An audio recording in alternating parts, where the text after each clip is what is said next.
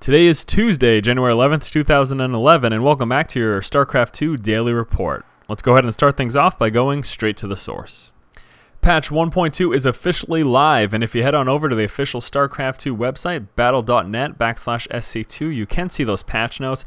Now, there were many changes that took place, and far too many for me to go over in detail here. The link will be available, so you can look at them yourself, but I'm going to go over the balance changes. Now, aside from those specific balance changes, I do want to note that chat channels were added to battle.net.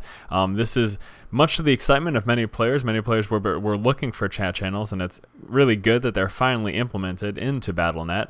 This is going to make it easier to talk with people on Battle.net, and it kind of will eliminate the seclusion that is currently the state. Basically, if you're on Battle.net and your specific friends aren't on, it's very hard to kind of get in touch with other people to set up games and stuff like that. But with chat channels, this is going to be made much easier. Now, in regards to the balance changes, the following did take place. As far as general changes, players can no longer block off ramps with 2x2 buildings. For Protoss, specific changes that we had take place. Hallucination research time has been decreased from 110 to 80.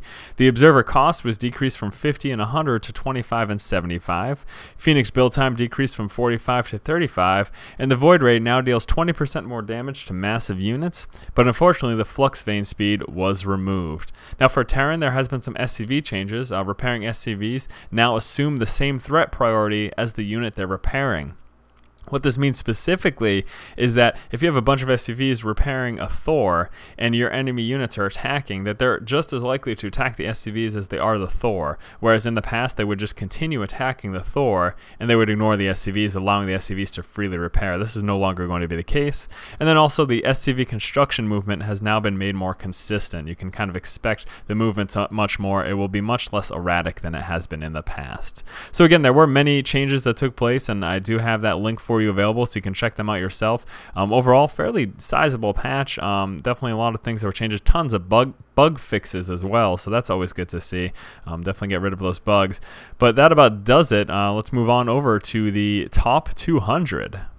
Still on the official StarCraft 2 website, we did have an update to the top 200 list. Now, I'm probably going to butcher a couple of these names, but I'll do the best I can. Starting off with number 5, we have Root QXC, very well-known player. Number 3, tied for third, is Kawi and Alabu Utu. Yeah, that's really bad. I have no idea. Please, someone tell me in the comments below how you're probably supposed to pronounce that name. I'm really bad with names sometimes. Number 2 is DZE, and number 1 we have Picklick, P-I-Q-L-I-Q. Again, the names, I can't do it. Someone please help me out here. Pronouncing words is not my forte. And that about does it from Straight to the Source, and let's go ahead and move on over into our community news. Heading on over to TeamLiquid.net, the Team Liquid Weekly was posted. Basically just a general wrap-up of all things Team Liquid that have occurred in the past week. So a real nice summarization of everything that occurred in the week, and it's definitely something I suggest checking out. And also, if you are a fan of StarCraft and you don't know much about Team Liquid, well, shame on you. You have got to, and I would suggest spending some time in the forums there and just perusing the site. There's a lot of really good, useful information. It's definitely one of the #1 sources for StarCraft 2 information. You know, aside from Force Strategy Gaming, of course. Still hanging out at TeamLiquid.net, we have seen a post announcing that GSL is hiring English casters. So if you are an American-speaking caster, you love StarCraft 2, and you would love the chance to live in Korea, travel to Korea, get paid, and yeah, basically cast StarCraft 2 officially, then now is your chance. All the details about this can be found on the website, but basically what's going to happen is you're going to send a submission of you casting a game, and if they like you, and if they think you would do a good job, then you would get hired. You would get the job and you would be casting for the GSL. Now, this isn't going to be the upper echelon of casting. This casting is going to be for the A-class matches as opposed to the S-class matches. But either way, you will be casting for the GSL, and that is very exciting. So if this is something you are interested in, head on over to Team Liquid, check out this post, and you can find out some more news there. That's pretty exciting stuff there, guys. Now moving on over to ForceStrategyGaming.com, there was a recent post by Jason Anderson entitled Hotkeys and How to Use Them. This is kind of a nice summarization of basically how to use hotkeys. This will really help you if you're a player and you haven't gotten comfortable and you don't really know much about using hotkeys. Hotkeys are absolutely vital. In fact, it was one of the tip of the days. I think it was either yesterday or the day before. All the days are kind of blurring together at this point. But it was a tip of the day not too long ago. And again, hotkeys, super vital. Check out this post if you haven't seen it. It should give you some insight and help you to basically become better acquainted with hotkeys. And again, if you don't use them, you should. And I suggest doing so immediately. And that's pretty much everything for community news. And let's go ahead and move on into the next subject, the forum lurker. Over on the official Battle.net StarCraft 2 forums, there was a post not too long ago by Smalter. Basically, he's saying that he recorded his mouse movements, and he has basically graphs to show you where his mouse moves while he's playing a game of StarCraft. This is really interesting, really cool. I'm kind of interested to see what can be taken from something like this. But yeah, essentially what he did is he played the game, he recorded his mouse movements, and then basically just has an image showing you where the mouse moves throughout the game, where the mouse moves throughout the course of the game. Now, someone in the post said that you shouldn't post these online. Wait, I gotta find this real quick. It says, you shouldn't post these online. The clustering of mouse movement shows where your eyes prefer to focus on the screen. People can use certain algorithms to determine your name, address, age, and religion from the coordinates of your eye movement. Rubbish, sir. I do not believe that one bit. If you can show me scientific proof that that is the case, I would be really interested in seeing so. And if you guys dispute what I am saying, then feel free to enlighten me. I'm all about discussion on things, but I don't believe that there are algorithms based on your mouse movement that can determine your name, address, and age. Unless you are subconsciously writing out your name, address, and age while you're playing StarCraft with your mouse, which I don't think is happening.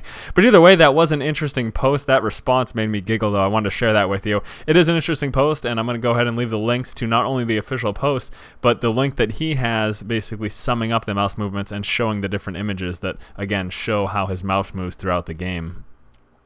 Now moving on over to the Team Liquid forums, there was a recent post by Skyson, which is showing you guys a Marine Ghost build. It's a TvP build for Terran players. The core of the build is, again, Marine Ghost. Now, he's got the basic build order, gives you kind of a general idea of how to go ahead and perform the build, and then also gives you some replays to check it out. So if you're looking for a new build, if you're tired of Marine Marauder Medevac, or you're tired of 2 racks or 1 racks fast expand against Protoss, and you want to try a new build, go ahead and check it out. And, you know, if this is interesting enough, which I think it may be, I haven't really dived into it too much, but it seems like a good post, I may actually go ahead and post a strategy video on that as well. We shall see what's going to happen, though.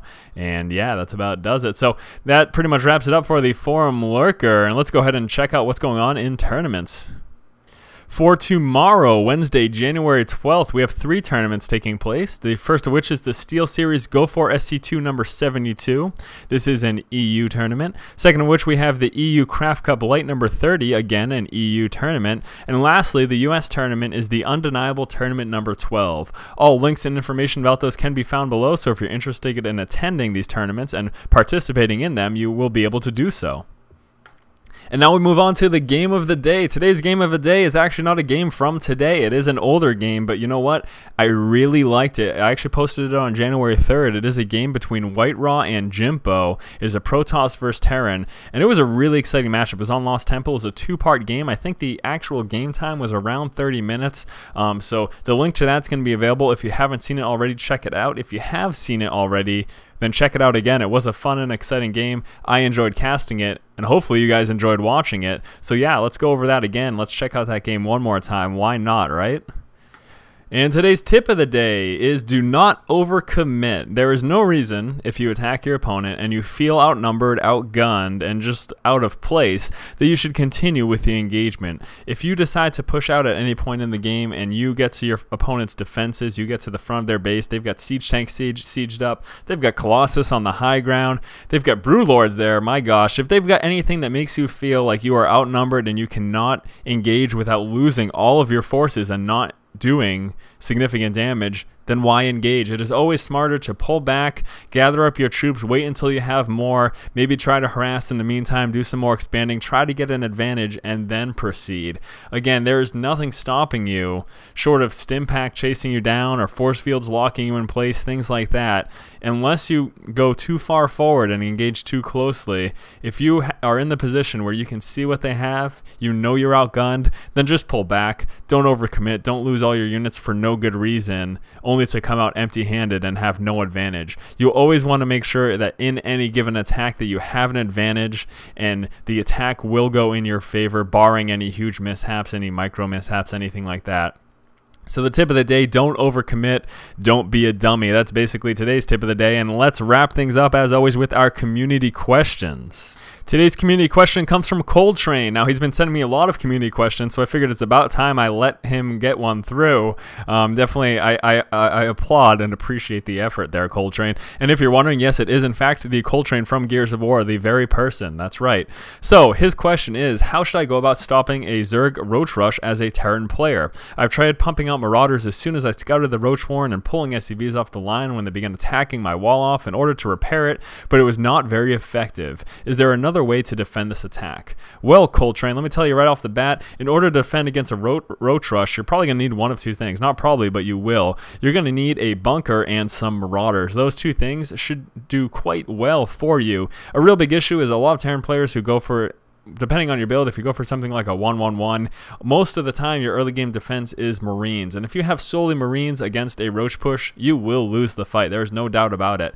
You may send up some SCVs to help with that attack, but you're going to lose about most of those as well. So what you need to defend against a Roach Rush, you need some Marauders and you need a bunker. And even if you don't have Marauders, you at the very least need a bunker and repairing SCVs. Now realize if your opponent is smart that he will target the SCVs and kill them and stop them from repairing and then kill the bunker. So you just have to be wise to this. You have to be paying attention and try to make sure they stay alive, repair the bunker, and then get out your Marauders as soon as possible. And that's basically what you're going to need to defend the Roach Rush.